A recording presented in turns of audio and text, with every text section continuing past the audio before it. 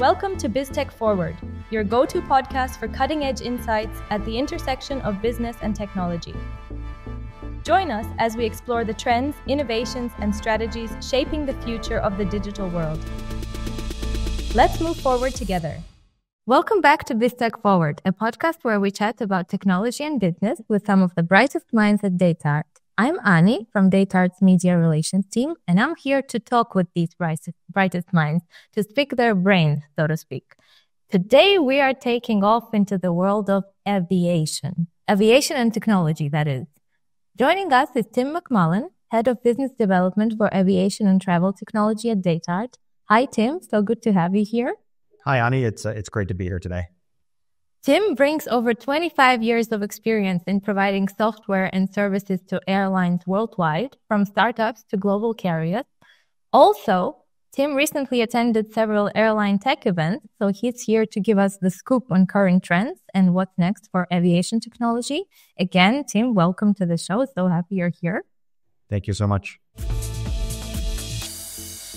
We'll be briefly covering the past, present, and future of aviation technology in this episode. Plus, Tim might share an unpopular opinion or two at the end, so stay tuned. But let's start with the past. Tim, let's look back a little bit. With all your experience, you must have seen aviation technology evolve quite a bit. So how was it back in the day, say 5 to 10 years ago? Yeah, that's a great question. As I think about that, right, I might even go back a little bit earlier. One of my first jobs in aviation technology was a software product manager. And back then, I actually would go out to customer sites, do some training. But in order to get them the updated software, we would literally put it on 3.5-inch floppy drives, put it in a FedEx envelope, and mail it out to them. When I would go on site and do training, I would literally have to take the discs, the installed discs, and go to every computer that was in the training room and install it, because this application wasn't on the network. It had to be locally installed. Some of the files could be shared, on a network, but back then, right, they were local installs, and to me, it's a bit insane to sort of think about how we did that back then.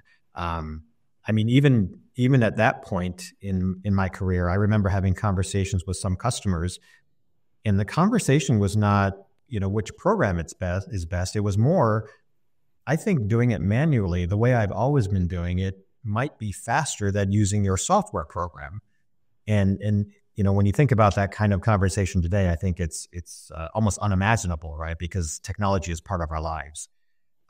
There was even one time, this is a true story, I was talking to a customer, and kind of as a joke, we made a little side bet. And he said, Tim, I don't need to use your software. I can build my flight schedule faster. And I said, there's no way. Of course you can't. And so we made a little side bet for fun.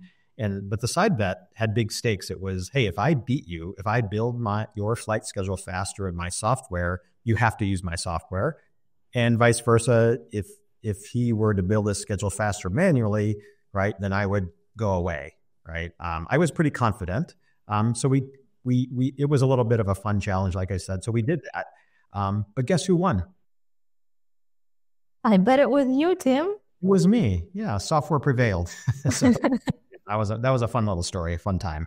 What happened to that customer, I wonder? Do they still use the software, hopefully? They started using it, and I think it was a bit of a different transition, right? Because you're changing the way you're doing business, but they still use it today. So it was, I would say it was a success story. Yeah, and it's a fun success story also. Right. Of course, Tim, it would be very obvious to say that technology moved from being somewhere, on the background to being, the hero of the show, not just in airline business, but overall. But still, would you share maybe some memorable recent milestones in the area?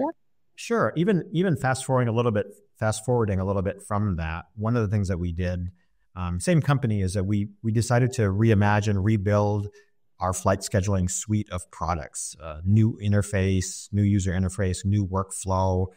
We were integrating disparate systems, new technology stack, right? So we reimagined the whole thing, which was a really fun project. But of course, there were challenges along the way. We learned some things along the way.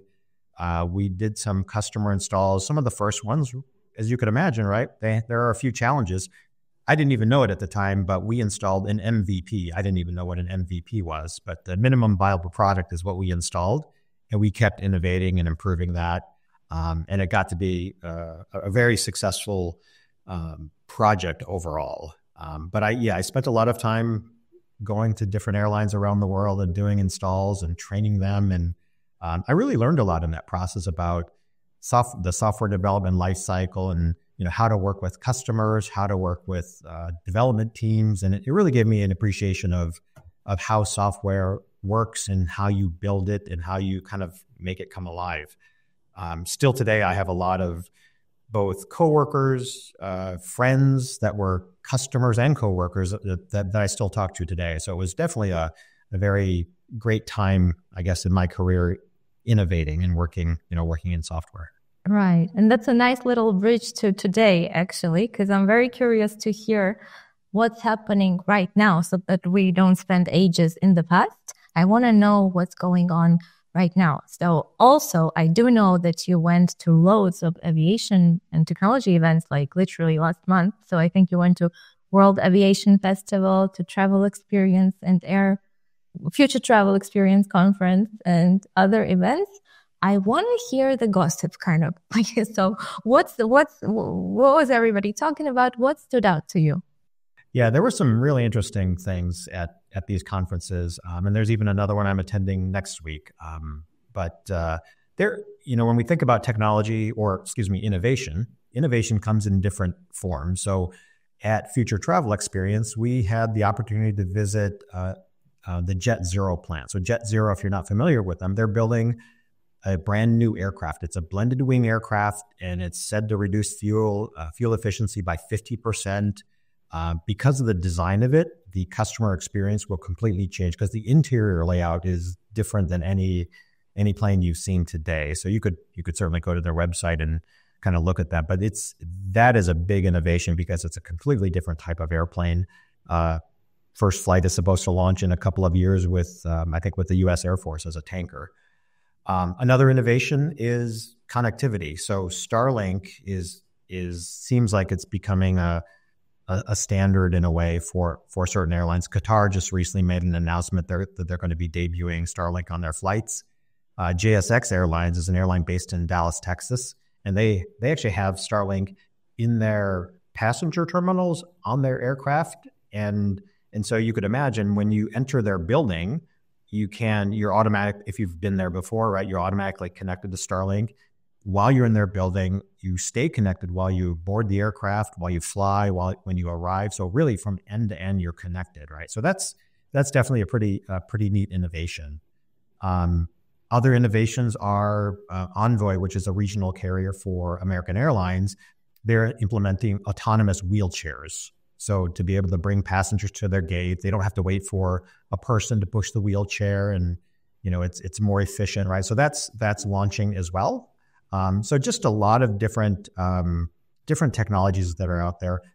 Biometrics and digital identity is a big one as well, because as we go through airports, I remember coming to an immigration line and sometimes waiting 2 or 3 hours while they cleared people manually one by one. And that, when you're on a large wide body aircraft, there could be a few hundred people there. So nowadays you go through in sometimes minutes, right? It's pretty remarkable how that has changed, I think. Oh, that's all really great. I want to spend a little bit more time here, that is in technology. I assume we're going to have to talk about AI quite a bit right now, but was there any standout tech innovation talk that you heard that you could share with us? Yeah, I think you're right. AI is, I don't think I have a conversation today with a CIO or even a business leader at an airline without AI kind of coming up, right? So, chatbots seemed, when generative AI was sort of first and ChatGPT first sort of launched on the market recently, right? It was a big change, and a lot of airlines and companies, right, ran to that as a way to solve, initially chatbots as a customer service tool, right? So some airlines have done that quite well. I think there were probably hiccups along the way. So So a lot of airlines and companies, again, have adopted probably a crawl, walk, run strategy. Some are crawling, some are walking, some are running with that. So it just depends on sort of their maturity level, but the data underlying your chatbot certainly matters, and those are a lot of discussions we have today. Some other AI related ones. This is an interesting one. Back in December of 2022, Southwest Airlines was impacted by a winter storm called Winter Storm Elliott. In the United States, a lot of airlines sort of suffered from that. Southwest seemed to be hit a bit probably harder than the others for various reasons. But they ended up using AI, and they built a tool they call LIAT, the Leading Indicator Alert Tool. And it really looks at a lot of data, a lot of past performance of flights, and to proactively address issues in the operation. And they've launched that, and they seem to be getting good results and good improvements in their operation from that. Another airline that I heard at one of these shows was Air Canada. And so they seem to be, I would say, all in on AI, right? They've really adopted it, and they didn't do it overnight. They started with a couple different areas. Revenue management and cargo were two areas where they really started their process. But they did recently hire, in September of 2024, a chief digital officer to really manage their data, their AI, and this program. They have looked at governance. They've looked at ethics around it, right? So they've really taken a careful look at that, but they are, like I said, I feel they're all in, and not I feel, they've really said they're kind of all in on AI and using it in a lot of different areas of the company to really improve customer experience, improve operations. They use the data to work with airports. So when you think of the airline environment, right, there's no airline does it alone, and airlines work with a lot of providers and vendors and what have you. And so one of the ways to help improve operations is to share data with providers in real time. And AI, the way they've designed their AI model enables that. So it's pretty exciting to watch. Right.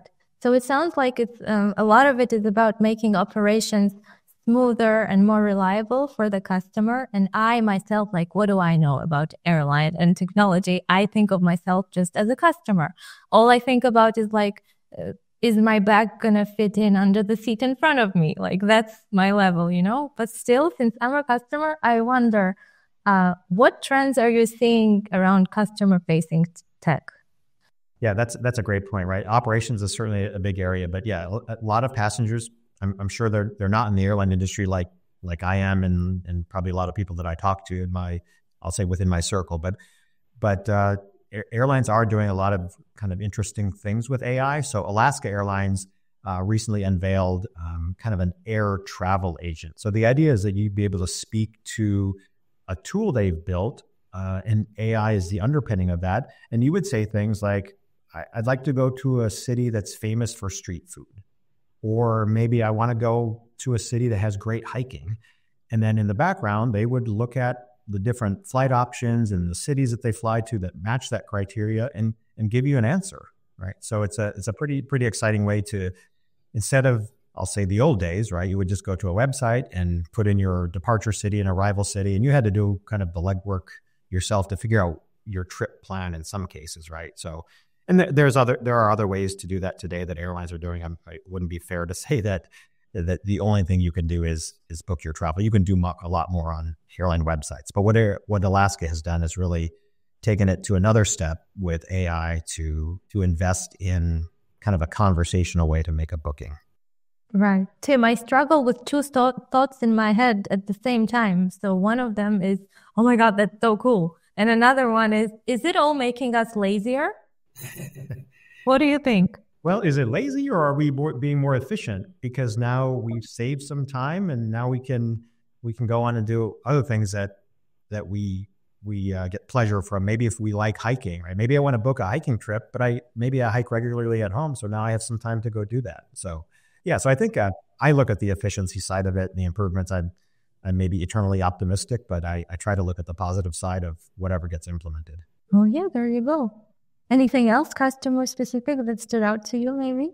Yeah, there's an interesting contest, I'll say, that they have the World Aviation Festival, and it's called Battle of the Airline Apps, and they've had it for a few years. And they look at different things like customer experience, passenger information, disruptions. Really, as you said, right, you as a traveler, as a passenger, you may not be aware of a lot of things that go on behind the scenes. When disruptions happen, that's a challenge sometimes for airlines. And you as a passenger, right, you want to know just when am I going to get there? Yeah, my flight's delayed, or I've gotten canceled and I need to be rebooked on another flight. And you just want to know some basic information. You don't really care probably necessarily how it's done. But some of these airline apps are really kind of changing that because they're providing more information. So this year, the 3 finalists were Air India, Emirates, and Lufthansa. And I watched the battle, and they were all very interesting, and all had kind of a different perspective and a different, different pitch, we'll say, right? But the judges, they have a pretty good judging panel where they don't just watch the pitch. They actually spend some time on the app kind of before the contest and understand what's there and ask really intelligent questions. At the end of it, Lufthansa this year came out as the winner. So, congratulations to them, right? So it was again, fun to watch.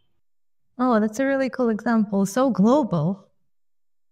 Yeah, exactly, right? It's World Aviation Fest is a great event, right? To network and see what's going on with trends just really around the world. Thank you for sharing that with us. I didn't even go, but now I'll feel like I know a lot. Now, Tim, I really want you to look into your crystal ball. If you have one, if you don't, just imagine that you do. So where do you think aviation technology is going? I want to ask in the next 5 years, but at least next year. Yeah, that's a good question. I do wish I had a crystal ball. Unfortunately, I don't. But what I can share is let's talk about maybe the airline industry as a whole. So there are different reports out there that talk about how much the airline industry will grow. So from one of the organizations is IATA, the International Air Transport Association. They estimate that passenger traffic around the world globally, right, will grow from 4 billion passengers in 2024 to 8 billion in 2040. So in only 16 years, it will double, but double massively, right? Adding 4 billion more trips and people around the world. And it's interesting because it will have a different impact on different markets. The United States is going to more than double. I think India is projected to grow times 5. China will double. So there's certainly different pockets where traffic will grow. And of course, that will impact different airlines differently.